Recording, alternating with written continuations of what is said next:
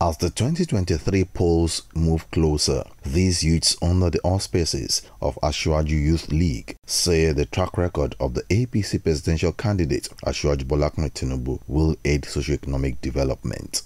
They are going to do us good in this nation.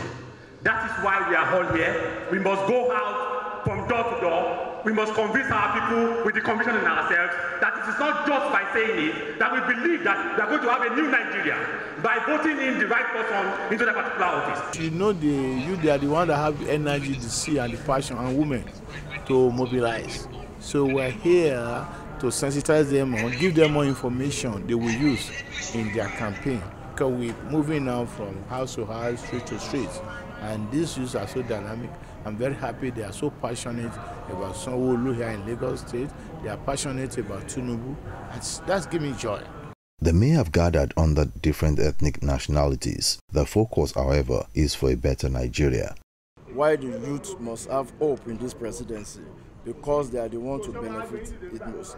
When you have fund that will take care of this for you, the mentality of stealing will reduce drastically.